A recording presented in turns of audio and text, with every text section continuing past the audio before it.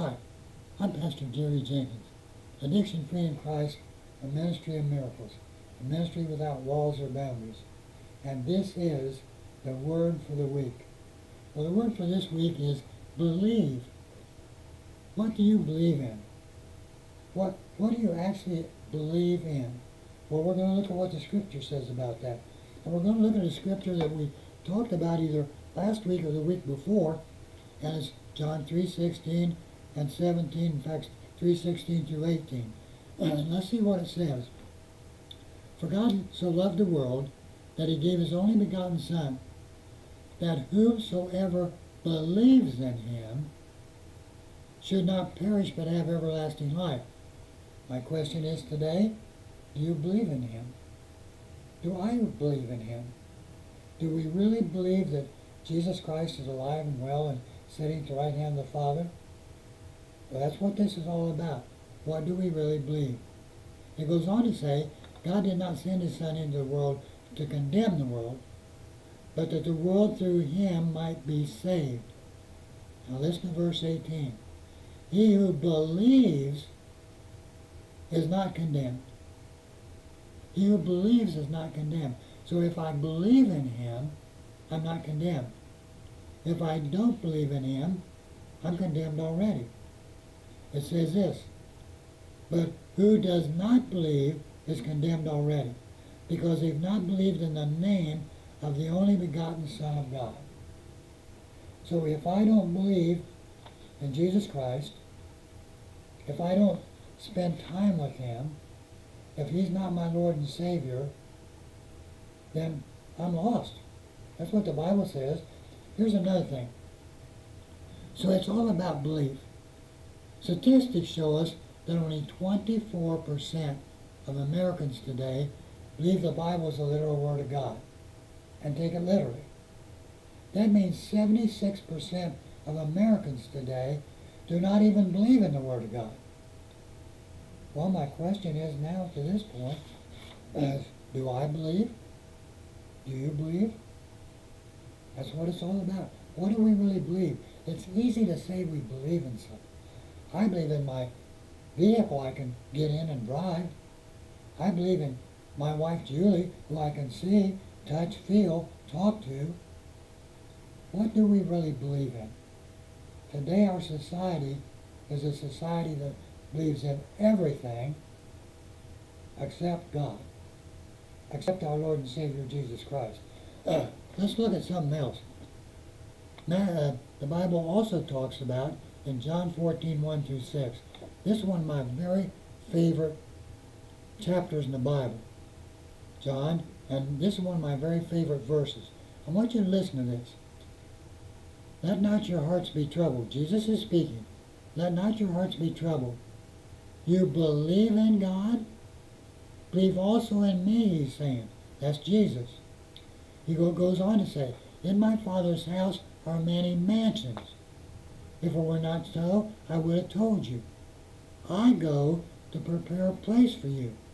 And if I go to prepare a place for you, I will come again and receive you to myself, that where I am, you may be also. Doesn't say you will be. It says you may be. That depends on the decision you make, whether you believe in him or not. If you believe in him and have surrendered your life to him, then you will be. If you do not believe in him and have not surrendered your life to him, you will not be. He goes on to say, and where I go you know, and the way you know. And Thomas was like many people in America today. Thomas said, I don't know where you're going. How am I going to know the way?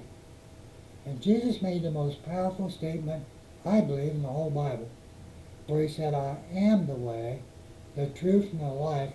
No one come to the Father except through me. Well, why do we need to go to the Father? Because if we don't go to the Father, and we don't go through Jesus Christ, we don't get to heaven. That's bottom line. You know, I'm doing this in my office right now. And when I came in my office, I had to go through that door right there. There's only one way into my office. And there's only one way out of my office, and that's that door right there. Well, just imagine something for a minute. Imagine God was in this room. And the only place God was in this room.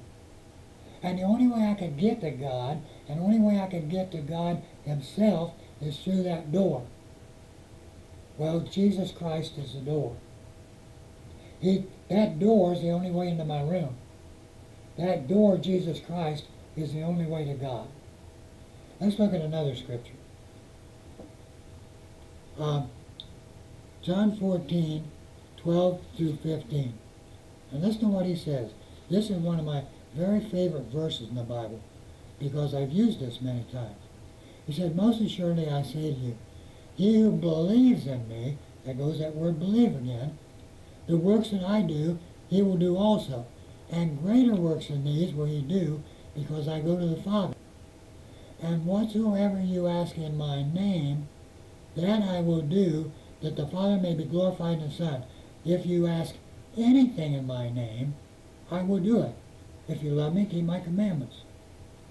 Well, do we really believe that? Greater things than he did, we're going to see.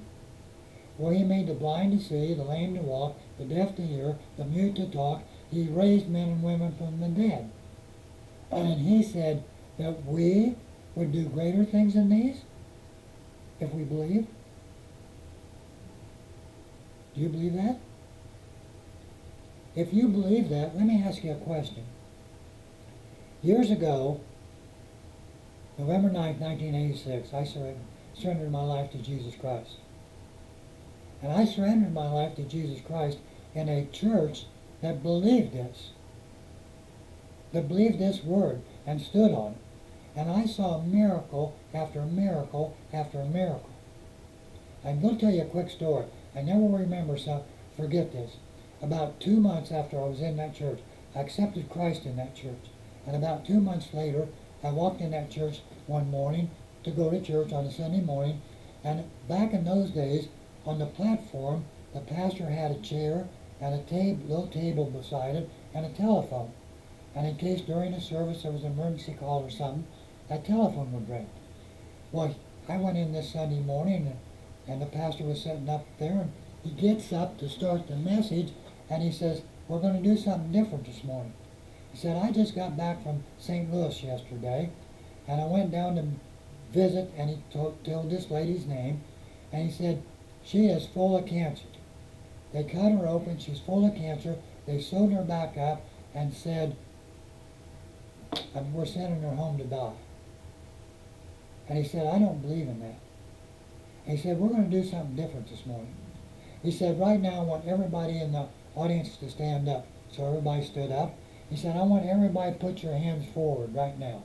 And everybody did. He said, we're going to call St. Louis right now. We're going to call the hospital.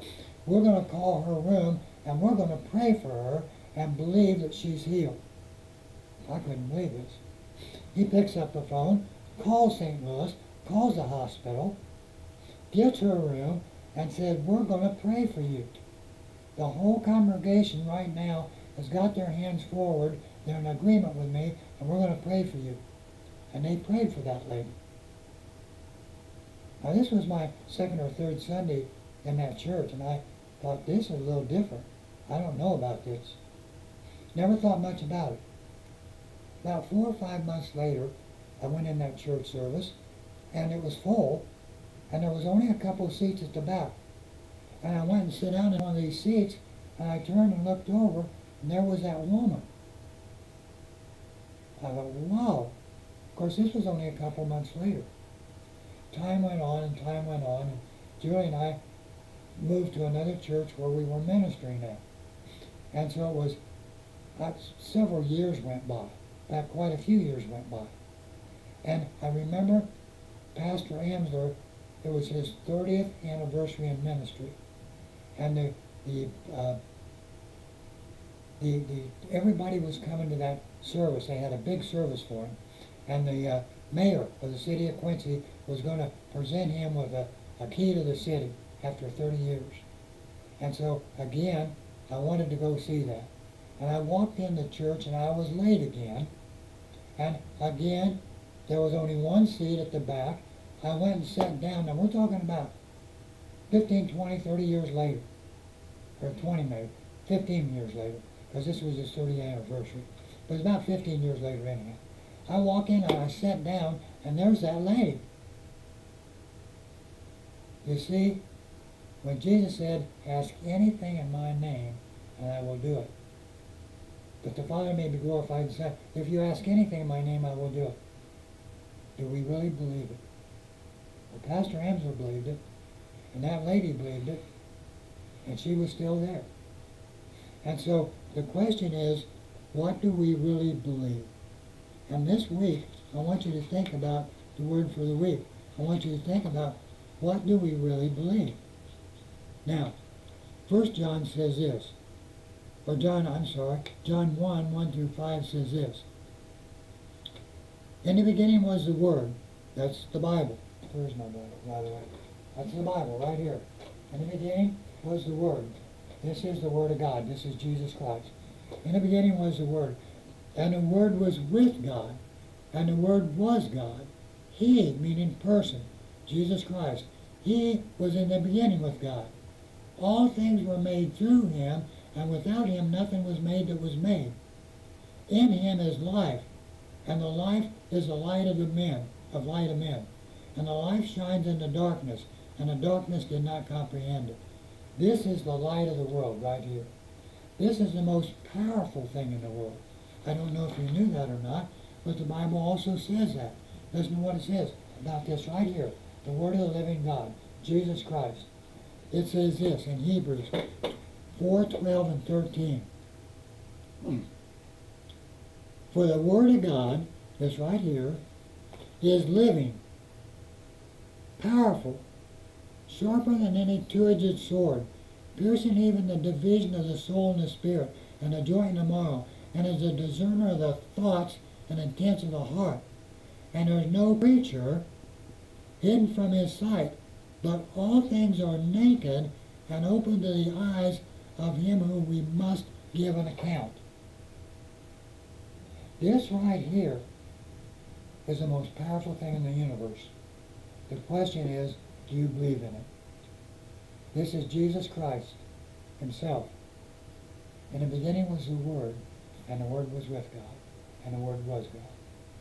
God wrote this book for us to tell us how to make it through life. It's all the things that He tells us that if we do these, we will be successful. Do we believe it? You see, the sad part is, today most people don't believe the Word of God.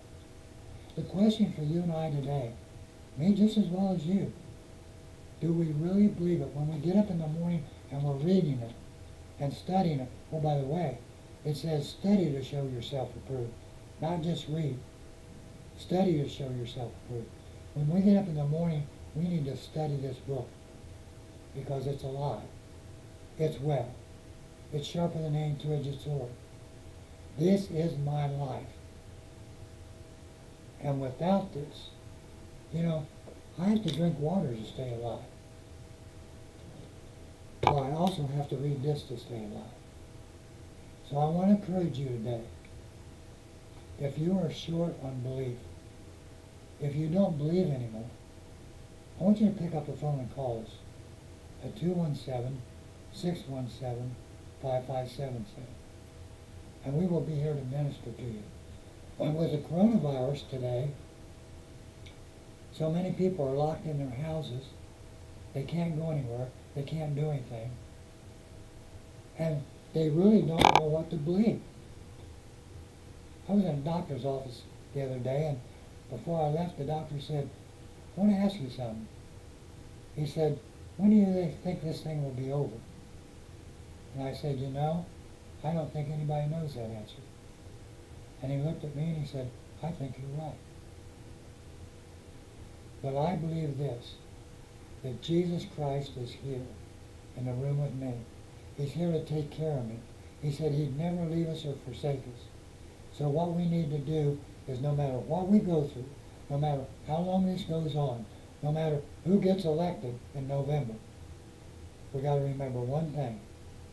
right here is the only thing that's going to keep me sane. This is the only thing that's going to take me through this crisis we're going through today.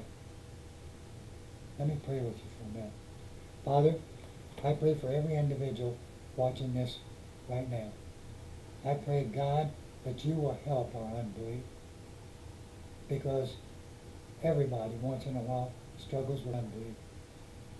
I want you to remember, whatever you're going through, Jesus said, whatever you ask in my name, I will do it, that the Father may be glorified in the Son.